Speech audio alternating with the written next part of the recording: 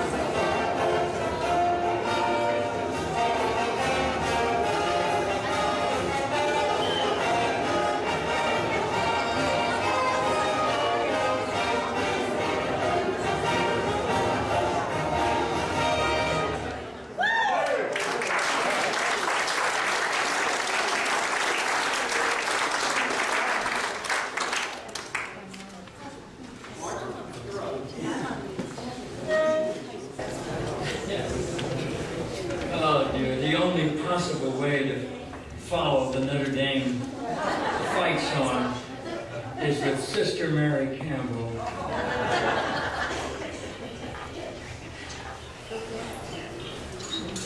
I still miss her. I can't come near this wonderful place without feeling her extraordinary spirit. And I was honored to say a few words at her memorial service here just a few days after her passing. Does anyone know what page it's on? 56? In the back page. Ah, here it is, good. I'm sorry? The eulogies are near the back. Ah, this one's near the front. It must be far more important. Sister Mary Campbell. No, that's not the one I did. Huh? Where is the one that I did? 58? There it is, yeah. All right. As we celebrate Sister Mary's life, we give thanks for the blessing of having been a part of such an extraordinary life, and henceforth, each time we re-enter this sacred place, she will be newly remembered, and her powerful spirit will be evoked for intercession with confidence and gratitude. Each one of us holds a deeply personal memory of her presence in our lives that will sustain us through our loss. For my own part, I am sustained by the reality of her enviable joy. Last fall, Jan and I were having dinner at the parish house with Monsignor John and Sister Mary when the conversation turned to Ireland. What are the chances? Then Irish literature, to Irish poets, and to William Butler Yeats in particular, when suddenly Sister Mary began to recite, totally from memory, Yeats's The Lake Isle of Innisfree. It was a recitation of such profound simplicity, honest beauty, and personal joy that it took our breath away. I learned it as a schoolgirl, she said, in her self-effacing way, yet she could not hide a full measure of deeply personal Irish pride.